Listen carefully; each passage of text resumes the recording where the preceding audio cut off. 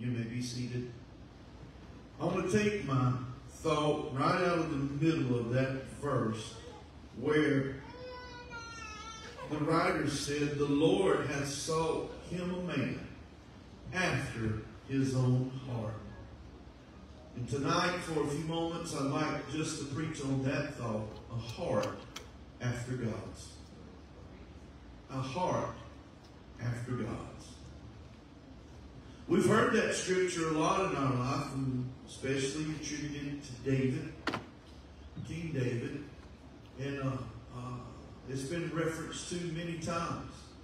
But I got to thinking, and here is the basis for what I'm going to preach to you tonight, is that what kind of heart is a heart that's after God's heart? What is that compiled of? What are the attributes that go into that? That God would say, I'm going to seek somebody, or I'm going to find or appoint somebody whose heart is after mine. My second question is this. Was David the only one that could qualify for that position? Or can we qualify for that position? Can we possess the attributes that it could be said of you and I, that we have a heart that longs after doing the will of God's heart? These are legitimate questions. These are things that we want to think about. I think a lot of times we allow ourselves to be bound by humanism. I believe the spirit of humanism is strong in the church world today. I believe that the gospel in itself has been watered down by man, not by God. I want you to understand the gospel hasn't changed. From its very inception to now, it has weathered the storm. It is still intact, and it is still in its authority. But what we've got to understand, man, throughout the generations, has always taken the gospel to make the gospel applicable to their generation rather than applying their generation to the gospel. Right? I'll say it this way, that we've always wanted to find the time, find the place, find the way to make this weight of the cross easier for you and I. Make it easier for our children. I don't want my children to struggle like I had to struggle. I don't want my children to go through what I had to go through. But what are you keeping them from? Because they're going to go through the trials in life. They're going to go through the troubles and tribulations of the world. They're going to go through things that you can't shade them from in the world. Why do we want to shade them from the things of God? Why do we want to shade them from the truth, from the reality, from the holiness, from the purity of who God is? Why do we want to make it easier to be a Christian? The world's not making it easier on you, are they? The enemy is ramping up everything he's doing.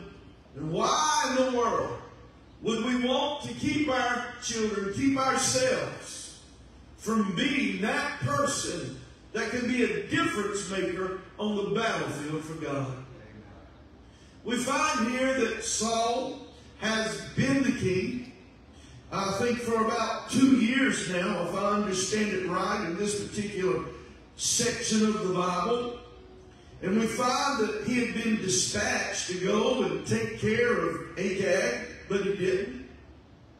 Came, and he brought him back, and God had rent the kingdom from him because God was displeased with his rebellion. And therefore, God said, I'm going to find somebody else that will listen to what I say. Now, do you realize tonight how important it is for us to listen to the voice of God? There's a lot of hearing going on. But are we listening? Are we paying attention to what the Lord is saying to you and I? I've told people myself a lot of times, yeah, I hear you. But that was just my way of saying, I hear what you're saying, but I'm not really taking it to heart. Are we taking to heart the direction, the guidance of the Spirit of God that's telling us, make sure your legs are trimmed, make sure your heart's right, make sure your walk's right, make sure you're going through this thing right? I was just thinking the other day, I was in a situation, a scenario, and wasn't quite sure how I was supposed to handle that situation. I said, Lord, what do you want me to do? And the simple answer from God was, you do the right thing. You do what's right. Don't sit there and think about what am I supposed to do. It don't matter where you are. You do the right thing. Amen? Amen. And so Saul didn't do the right thing because Saul thought that what he would do would be better. I misspoke to you. I got my little things messed up there. Saul offered sacrifice before Samuel got there. Samuel was taking his time, and Saul had offered sacrifice. But God had rent the kingdom from him, and he asked Samuel to stay and honor him for the people that he may worship the Lord. That's what the Bible says. And we understand that God allowed Saul to be king for 20 more years after this. What does that tell me? What jumps off the page to me is this, is that God gave Saul a space to repent, and he didn't. He didn't take advantage of the opportunity because God didn't say, Saul, I'm going to cast you away from it forever. God didn't put an exclamation point on him, because we find in the Bible many times where God said that I'm going to punish Israel for this, or I'm going to cut Israel off for that, or Moses, I'm going to make a great nation of you because I'm going to destroy the children of Israel. God's mind would be changed because people repented and prayed, but Saul did not repent. Saul did not pray effectively for God to restore him. He allowed his rebellion, he allowed his stubbornness to grow worse and worse and worse. I always heard growing up that the longer you wait to serve Jesus, the harder it'll be to surrender. Why? Because when we're young, our hearts, our minds are tender. We are easily influenced. But as we grow older, our minds become chafed. We are touched, affected by circumstances, situations, by words, by deeds, by actions. And those things come against us, and it shapes a hardness in our heart where we don't like to trust nobody. Right? One of the things we find today lacking in this world today is the trust between people. People will look you in the eye and lie to you. People will look you in the eye and tell you anything you want to hear. But they are slow to do what they promise. Slow to do what they say they will do. And it's broken down the bonds of trust, and it's translated into the believer's life. It's why folks have such a hard time trusting Jesus Christ the Lord, because they can't trust anybody else. There were 7 intangibles about David that we're going to look at tonight that patterned him as a person after God's own heart. A boy in raising, he was anointed to be king long before he ever became king. David didn't go from the shepherd's field. David didn't go from the pasture to the throne room, to the king's throne.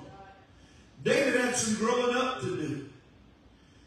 But we find that God taught him as he was little how to excel when he was older.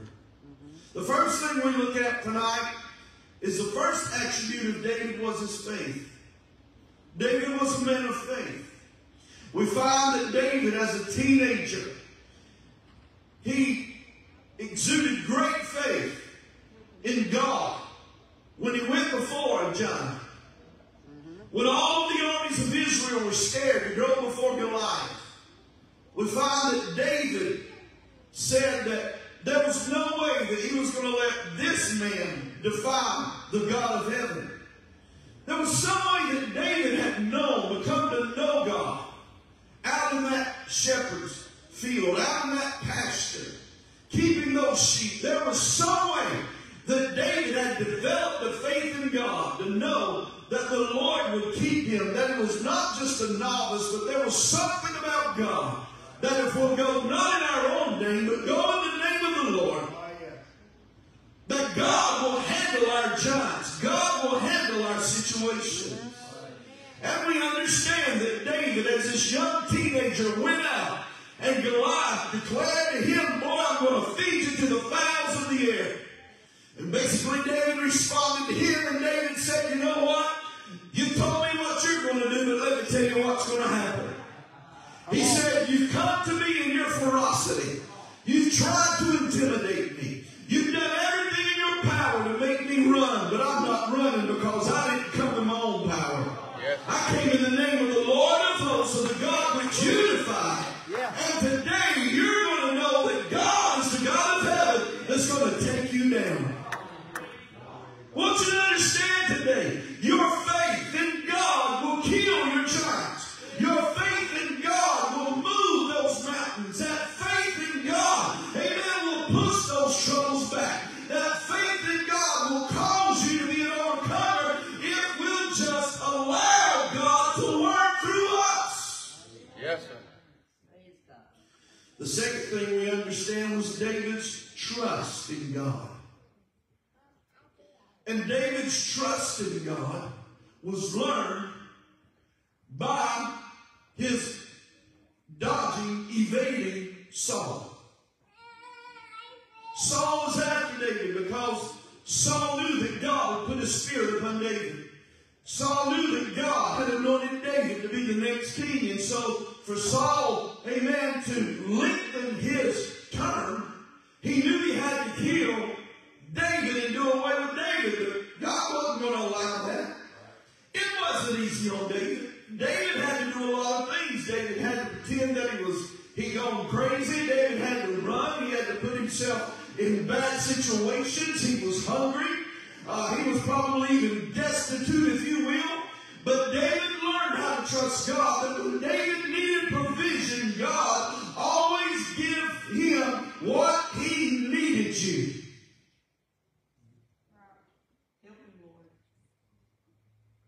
Because God had promised, I'll be with you. God had promised. He told him, he said, out of the wicked come wickedness. Right? And God said, but my hand shall not be against you. Thank you, Lord. You got to learn to trust. Because the world's going to do what the world does, but God's going to do what he does. And you know what God does? He takes care of his own. When you learn the power of trust, when you learn the capacity of trust, amen, there's not anything that the enemy throws your way that your soul will say, God, you can handle this. You just got to get your hands off of it. Instead of wringing it around in your hands nervously, wondering what you're going to do, you take it to an altar of prayer, leave it at an altar of prayer, and allow the Spirit of God to roll in his hands, and he'll make your stone a pebble. Yes, he will. And he'll make your pebble sand. And he'll disintegrate those problems in your life. But we got to trust him. So faith, so trust. Those are two cornerstones of the Christian character. Faith and trust. That we've got to have. You mean if I have faith, if I have trust, I can have a heart that can start to be after God's heart? Sure you can. Because those things are paramount in our life. We cannot live for God if we don't believe in him and we don't trust him. The third thing we look at was the love that David had. You realize, once again, that everything that David went through because of Saul, he loved him. You realize that David would not lift his hand against Saul. And he was given opportunity to do away with Saul. He was given opportunity to kill Saul. But David's heart was smitten when he even cut a little bit of his garment off. Because he had raised his hand against God's anointed. God still hadn't taken him down from the position of king. And God had instilled him in that position. And David's heart was smitten even though he knew he was going to be a future king. Because he lifted his hand against the sitting king and he repented of it. Because David loved his enemy as he loved himself. Isn't that one of the hardest things for you and I? The Bible tells us that we are to love them that despitefully use us. And it is so easy to carry and harbor ill will in your heart against people that you feel like have done you wrong. But that's the devil's ammunition against your soul. That's how the devil puts that weight in your heart that pulls you down to get you to harbor that ill will. Because we'll tell ourselves we're all right, but we're not right. Because there's something in our heart when that name is mentioned that our heart skips a beat and it brings those feelings. I want you to understand, if we're going to be the children of God, if we're going to be those true believers, we got to empty our heart of ill will. We got to empty our heart of hatred. Is it easy? No. Is it easy? No, because I believe the heart loves to hate. I believe the heart loves to hate as good as it loves to love. But as a child of God, as identified, that's a 21st century word, isn't it? Identified. Because we got everybody identified as everything. But we need some folks to identify as a true-blooded child of God. Amen. That we can say we've been down to the altar of God and we have been honest with God and said, God, I've got problems with this individual, but I need you to help me and I want you to clear my heart of any contention. Yes, Lord. Yes. That means you got to be willing to help your enemy when your enemy needs help. Whether you want to or whether you don't. I'm just preaching the Word of God to you tonight. These are not my words. This is the Word of God. And I've had to deal with ill will. I've had to deal with ill feelings. I've had to deal with the feeling of wanting just to strike back. And God say, hold your peace. Yes. Amy told me the other day that something was going on with her and she was praying. And there were things that were happening. And God spoke her heart. And she said, listen. And God said, listen, I know the rest of the story. I know what happened on the other side, but I know your side too. I want you to understand that you don't have to explain yourself to God. He already knows. He's already searched your heart. He already knows the intention of your heart. Yes. He already knows, amen, what you want to do with it. And the best thing to do with it is give it to Him and let Him bury it. Amen. Get that hate out of your heart. Get that ill will out of your heart and say, God, help me to love my neighbor as myself. Yes. You don't like people to hate you, so you and I shouldn't hate anyone else. Right.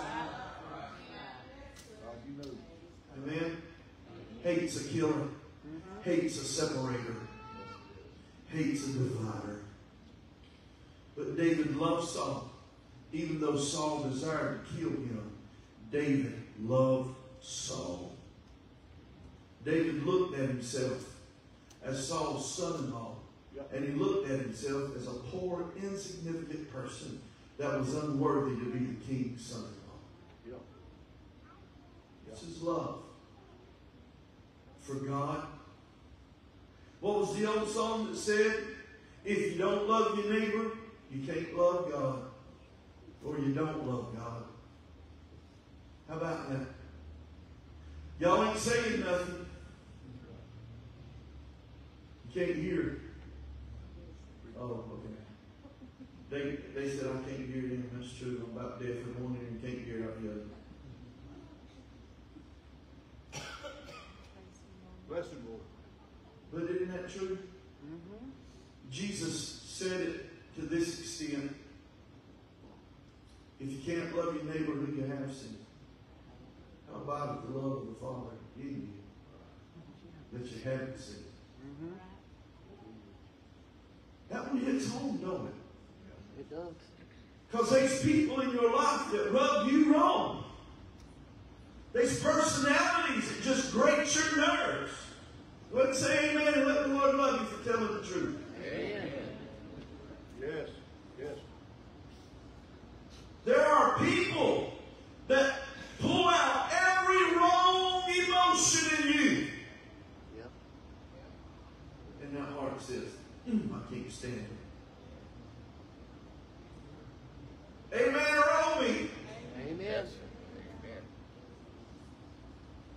But God said, if you're going to be mine, you got to wash that heart.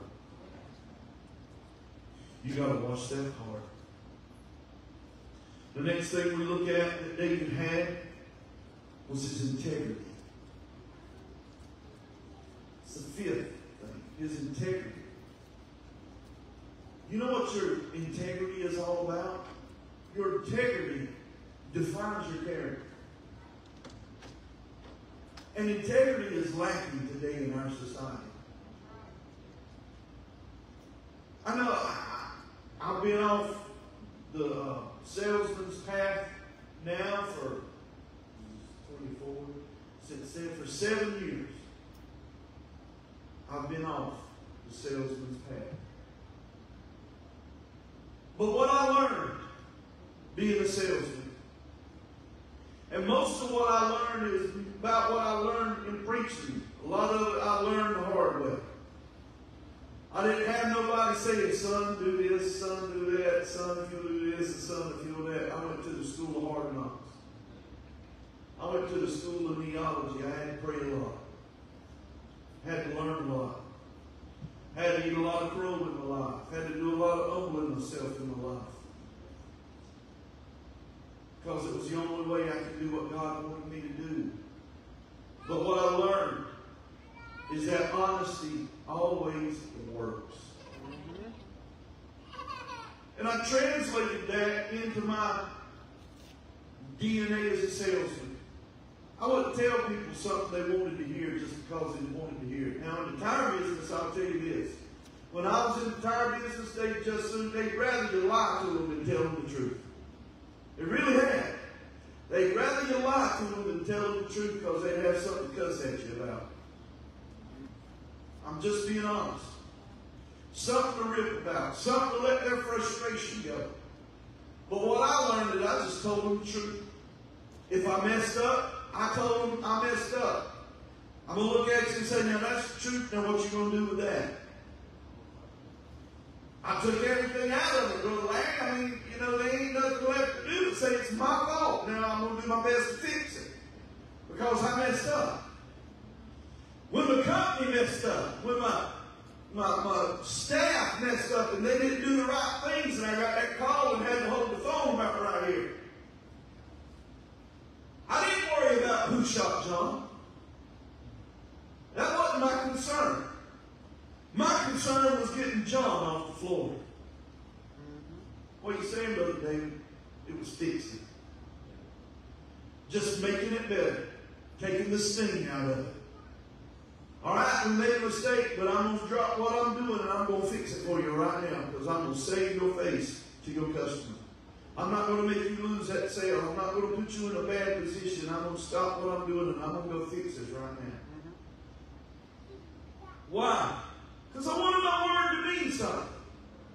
I wanted, when I told somebody something, I wanted them to know that, hey, I'm going to do it. I walked in a customer's office one day, and I was sitting in his conference room, waiting on him to come in, and I looked at his sign, looked at his whiteboard, his grease board, and there was a saying on that grease board that I've never forgotten. It's burned in my memory. And it simply said, there ain't no traffic on the extra mile. Amen. There ain't no, what does that mean? There ain't no traffic on the extra mile. It means a lot of people have quit trying. That they don't do anything extra. They just do make some kind of feeble effort and they leave it alone. They won't give their best to it, whatever it requires. But the Bible teaches us that we ought to be the ones that feel that extra mile. And integrity is the very thing that drives you, amen, to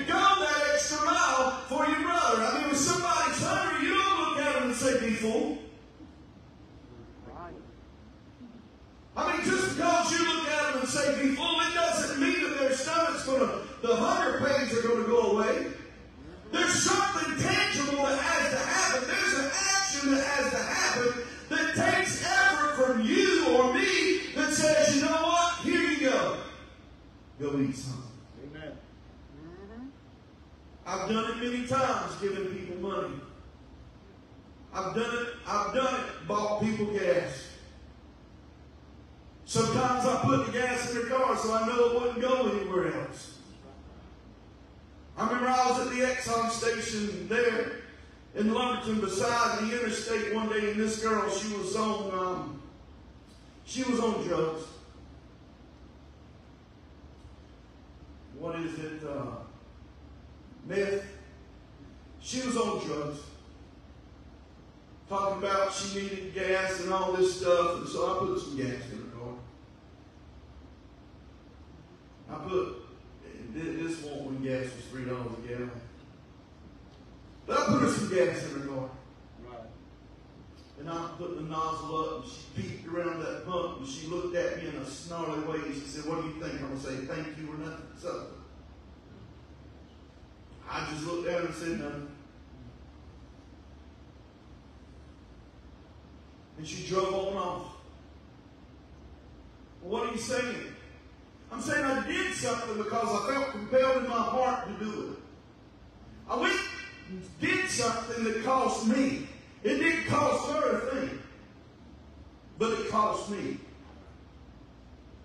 Because something needed to be done for these people in the world today that needs to know that the love of God is real, that the love of God is tangible, that I'm not going to lie to somebody and tell them I ain't got no money in my pocket when I got money in my pocket. Yeah. And it's hard to separate, I don't care if you're a Christian or a sinner, it's hard to separate people from their money. Because they're making an instantaneous judgment right there. No, you're just going to use it for this, that, and the other. Right. But God didn't call you to be the judge, did He? Nope. Nope. God didn't call you to be the one. Sometimes God puts people in your way, unseemly people in your way. Sometimes God puts them in your path to test and see what kind of person you'll be when you really help those that are in need. Or are you going to determine what they're going to do with it? Come on for you. You see, we're supposed to be people of integrity. Yeah. That we're going to do the right thing, regardless. I had a fellow met me in the Food Line parking lot one day. And he said, "Hey, bud, I'm hungry." He said, "I've been eating them pecans under that pecan tree." And he said, "I'm homeless. I don't have nowhere to go." And he said, "I'm hungry and I'm tired of eating pecans." He said, "Can I have some money?" I said, "I'll tell you what, I'll take you to the Chinese restaurant and I'll buy you some food." I said, "Come on." And we went over there to the Chinese restaurant, Lung Hua, Wing Hua, over there, Mingman, yeah. Over there beside Food Line on 41. Right. And I went there and they had hot wings on special. And I said, "You want some hot wings?" He said, No, that's something stomach. So I bought him some regular wings. Make sure he got his wings in. He ate his wings. I was up at the Shell station there at Lowe's one morning, early in the morning. I was up there about 5:30 in the morning cutting grass. That same guy come by and, "Hey, Bob, I'm hungry." I said, "I just bought you supper the other day." Oh. Look, there's a lot of hurting people out there. There's a lot of people that are in unfortunate situations. Some of them are because of their own actions, and some of them they didn't have a choice in. But God's got people like you and I. Yes. That He has blessed. Yes. I'm not saying that you're to empty out your pockets and give everything you got. But I'm saying, where's the spirit of charity? Where is our integrity as people of God? That we'll take a chance on God, that we do something good for someone, that somewhere along the way, God can use what you do to touch that heart. It may not touch it right then. But the Spirit of God has a way of moving on people to remind them of things that have happened in their life. And it's not always bad things. Right. God can remind them of good things. So David had integrity. David was an upstanding guy because David sinned. And he owned up to his sin. Mm-hmm. Didn't He did. he? Did he not own up to his sin? I want you to understand today, folks, that God, amen, can make you and I people, amen, that possess that desire to be after the heart of God. But there's a responsibility that comes with it, amen, that we have to impose upon ourselves, amen, that allows the Lord to move and work in us. The sixth thing that we see is that David had the ability to forgive. How many of you have ever held a grudge in your life? Go ahead and raise your hand and let the Lord love you. I want to see. How many of you ever had it? Some of you ain't never held a grudge in your life. You know, Lord. You know, Lord. Probably some of you's holding grudges now. Help us. Brother David, I ain't holding no grudges. You sure? You see, those are the things that we have to search our heart of, because we can easily convince ourselves of the things we're not doing when we're doing them. Yeah. Bless you, God. But David had the capacity to forgive. One of the greatest attributes a person has is that they can forgive. I want you to understand how that, we look at this thing and it comes to our life. Forgiveness is one of those things that requires a short-term memory. Help us, Lord. That you just have to push those things out of your mind that the enemy would put upon you. You don't have to forgive them. It's hard to forgive people sometimes. People do hurtful things to you. People say some mean things sometimes. In a tense situation. There are times in your life when you lose control and you say things you wouldn't normally say. And then we justify it because we say we're mad. So you're telling me the Spirit of God can't guide our heart when we're mad? The Spirit of God can't hold my tongue when I'm mad? The Spirit of God can't control my spirit when I'm mad? There has to be an ability of the Spirit of God to temper you and I. Amen. That in our times we're distressed and we're angry and we're frustrated, that we need to be mindful that every word that we say carries weight. Help us, Lord, right there. Every phrase that we give has a potential arrow on it that pierces the soul. And David had this capacity to forgive. He had this capacity to look at it and say, God, I'm sorry. I'm sorry for everything that I have done. I'm sorry for Bathsheba. I'm sorry I lied to the prophet. I'm sorry, God, for my misgivings. That's what made David a great man. Not only did he ask for forgiveness, but he had the capacity to forgive. Do we like to be forgiven? How many of you like people that hold grudges against you or be mad with you? You want people not to like you. No, we want everybody to like us, don't we? But that thing goes the same. The thing has another lane to it. That we have to allow ourselves to forgive and to forgive. The seventh thing we look at is worship. David loved to worship God. Where are we today? Where are we in the church age today? What I find in the church age today, that worship has become commercialized. Worship has become proliferated with the capacity of the Word world's concept of what worship should be. Right? We got to get the atmosphere right. It's got to be exciting. It's got to be captivating. It's got to be something that stimulates my senses. It's got to be something that stirs me. That's the concept of worship today. And therefore, we got all kinds of things going on. Now, I'll just tell you right now, I'm not a smoke machine guy in the house of God. If you're doing a play, I can tolerate it. If you're doing a play, I'm not a disco ball guy. I'm not a strobe light guy. I don't need those things to set my atmosphere for worship. And what I would tell you for this is that the Holy Ghost is more powerful. Yes, He is. That the Holy Ghost has the ability to stimulate us to worship Him when we just love Him. Amen. Yes, sir. Isn't that what it is?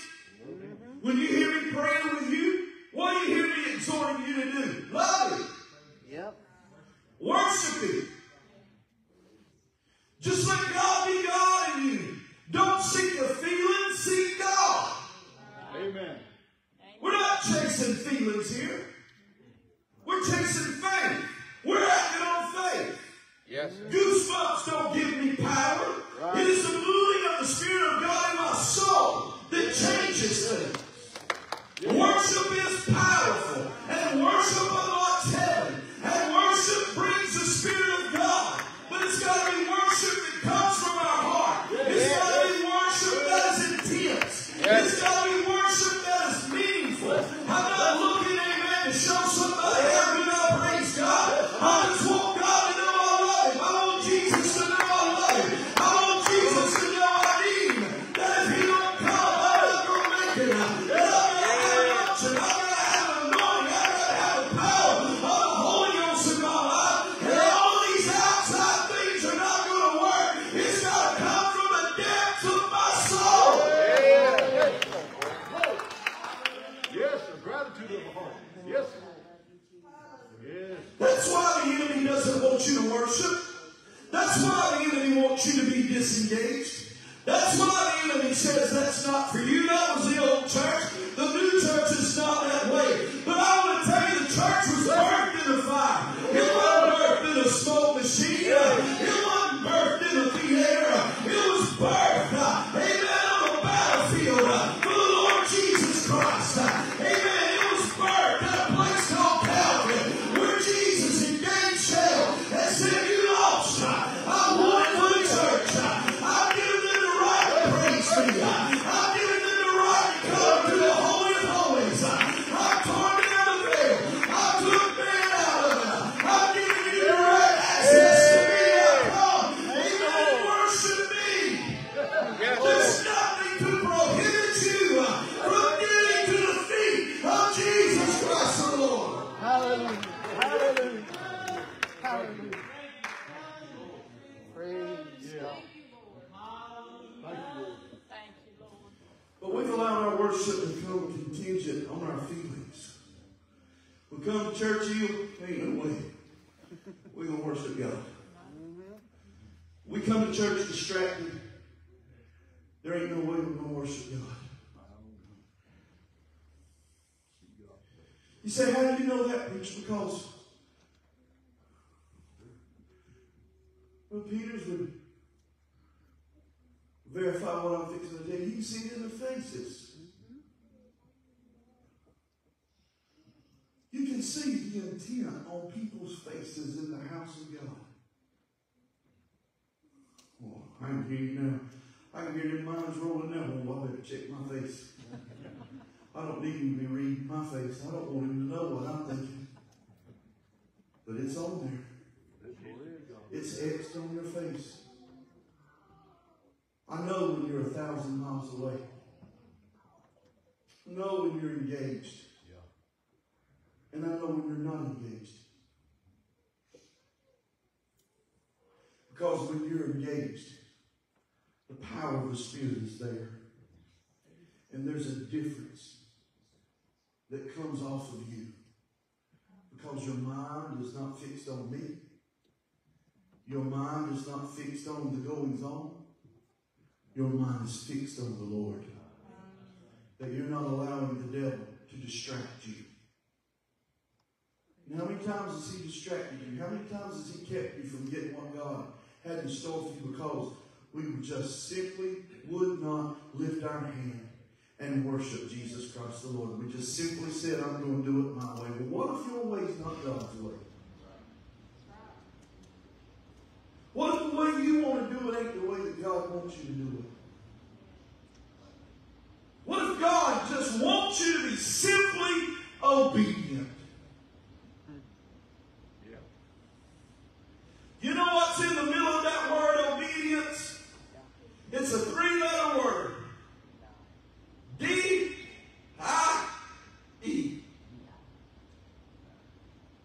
The Lord wants you to die yourself that you can live to Him. That's what obedience is all about.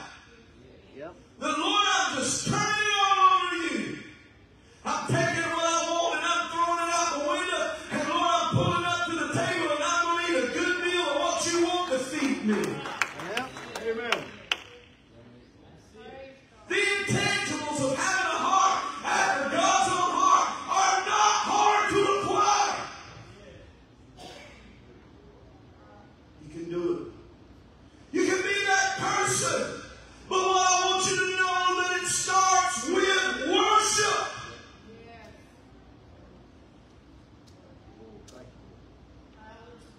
When I was growing up, and I'm going to come to close. I'm circling Krispy Kreme now, just looking for a parking station. I don't know when it'll open up. But when I was growing up, the charismatic movement got big. And here's what I experienced in my growing up. Is that I grew up around folks that I ain't going to shout with them charismatics. They call them charismaniacs. I'm not going to shout when they shout because I don't want anybody to identify me with them. What? I'm old enough to understand now. Right. The tragedy of that statement. Right. Yep. And I'll tell you the tragedy of that statement. Tell us, preacher. It is this. Is that I'm not going to allow my light to shine.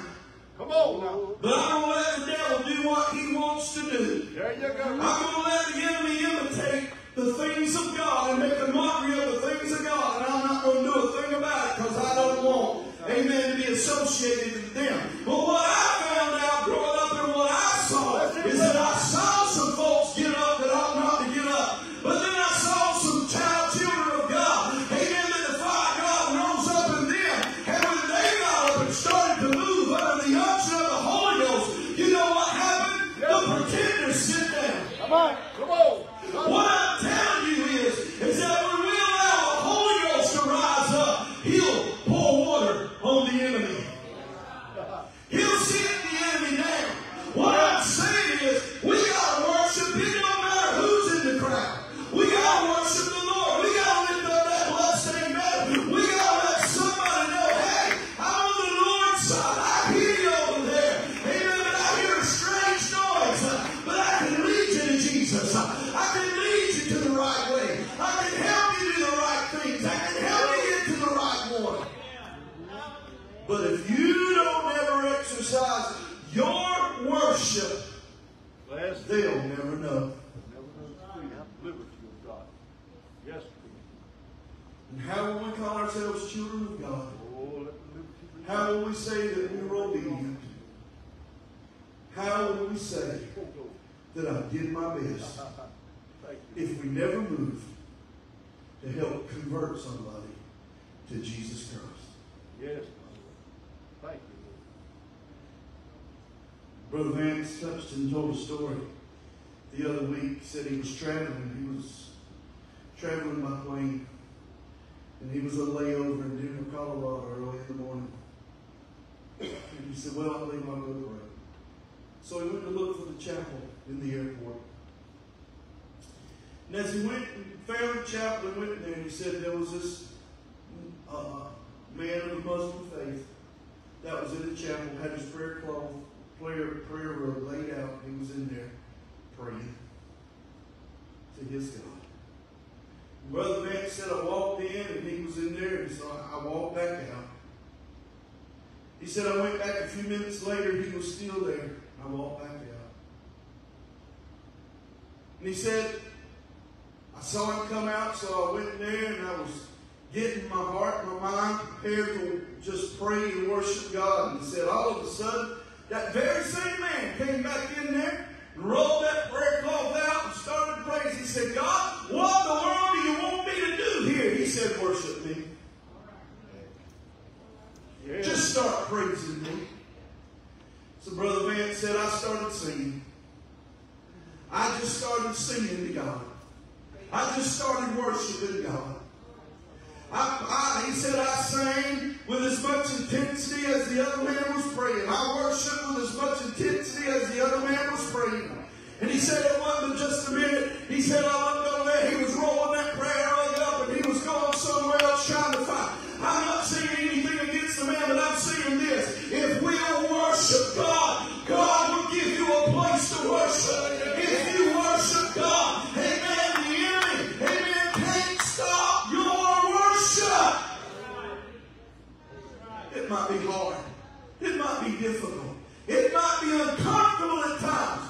But God gives us the desire to worship regardless. Who do I want to be known as? I'd love to be known as a man after God's own heart. I want to be known as a man that possesses these attributes. But I want to be a man that's known as somebody that's not ashamed to lift up the name of Jesus Christ. Not ashamed of who I am. Not ashamed of what He's called me to be. And not ashamed to share it with somebody who needs to know the gospel. Help us, Lord. Church, if this world ever needed you to be on fire for Jesus Christ, if this world ever needed you to be true, not to yourself, but to Jesus Christ, it needs you to be that today. Your family members are the hardest ones on you because they make the most fun of you. But let them make fun of you. It'll be all right. You know why? Because they're paying attention. They're taking notice. They're taking notice. You be consistent. You live for Jesus in front of them. It don't matter what they say. It doesn't define you. That's what's wrong today. We allow the words of people to define us rather than allowing the Spirit of God to define us. Man after God's own heart. Person after God's own heart. I didn't preach to you anything tonight that you didn't know. I didn't say a thing to you tonight that's foreign to you. I didn't give you an aha moment tonight. You know why? Because the Lord's already revealed the path to us. Amen. We just got to be hungry and faithful enough to follow the path. Jesus is coming. Who are we going to affect for Him? And how are we going to affect Him? Are they going to see us in our thoughts? Or are they going to see Jesus Christ? Personally, I'd rather them see Jesus. Personally, I'd rather them experience from me a God that can keep me under control.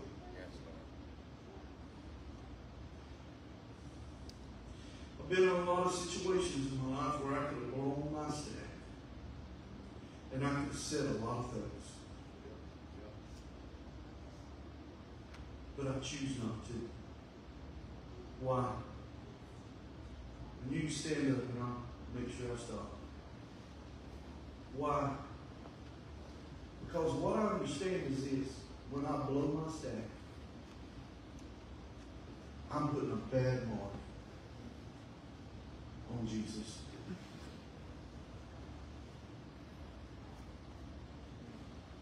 You listening to me?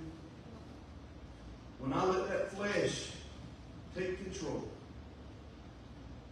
and I let that flesh stretch out, I'm undoing everything that I've worked so hard to accomplish for Jesus Christ. Because you know what? All they remember is how you fall.